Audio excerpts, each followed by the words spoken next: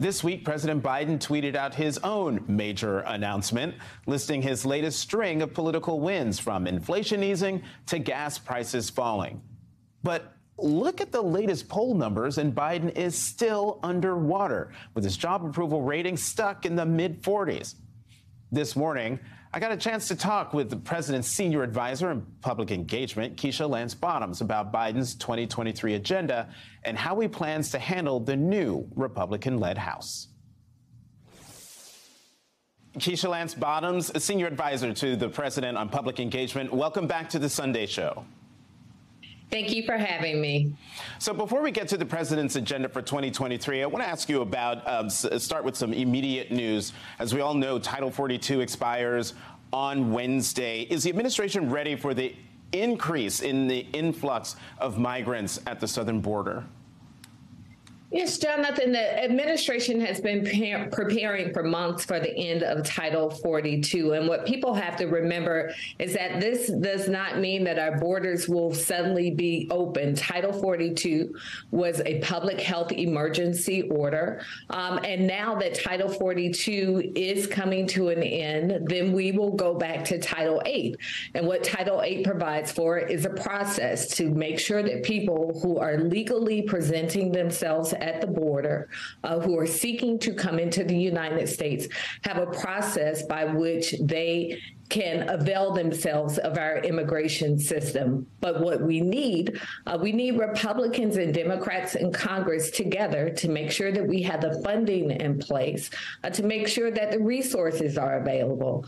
President Biden has long talked about the need for immigration reform. He is calling on Republicans in Congress to make sure that the $3 billion that's being asked for, to make sure that the resources are available so that there's not a burden on these communities where people are crossing in, are in place so that people can be processed and that they can avail themselves of an immigration system that we have said is available in our country.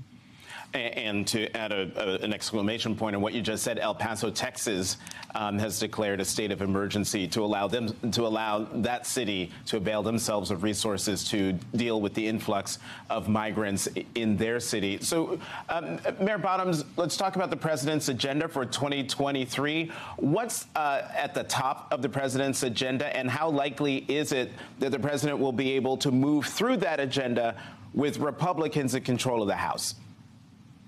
Well, as you know, Jonathan, President Biden has long prided himself on being able to work across party lines. Thus far, he's signed 200 bipartisan bills into law. Many of those in Congress, Republican members of Congress who voted along with the president's policies, were reelected. So it really works in favor of all of the American people for us to work together. And we know that's what people want us to do. The president will continue to deliver for families across America. He will continue to lean in on making sure that our economy is solid and making sure that manufacturing jobs are being brought back to the United States, and making sure that families are able to access health care, that they are able to access employment, that they are able to receive whatever relief and support they need from this administration to make their lives better. And it is our hope that this will be done in a bipartisan way, because we know, as we look at polling, that's what people across America are asking for, and that's what they are electing people to go to Congress to do, to work together to make sure that the lives of people across this country are better.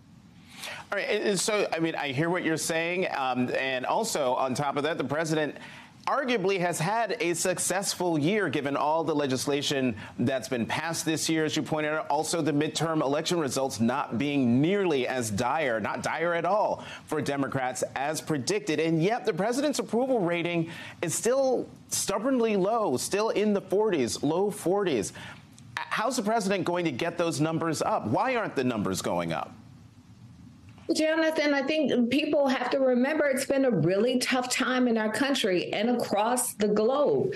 We came out of a pandemic, and this was a term that began with an insurrection at our nation's capital. So understandably, things have been a bit unsettled over the past few years.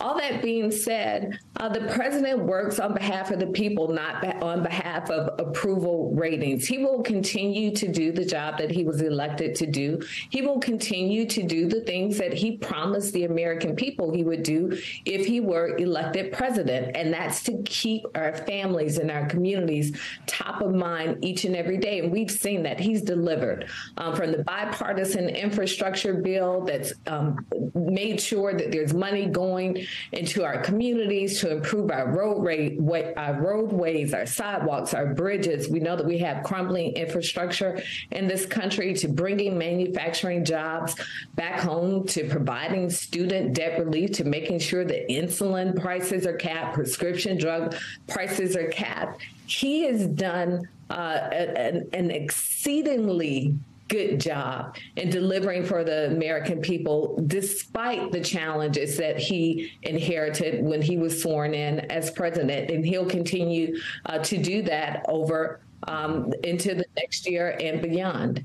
Last question for you, and we literally have less than 30 seconds left.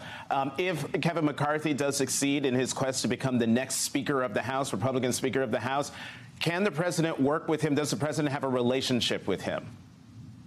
The question is, will Kevin McCarthy work with the president? The president is willing to work with anyone who's willing to work with him to get things done on behalf of the American people. He wants to work with the Republican leadership in Congress, whomever it may be.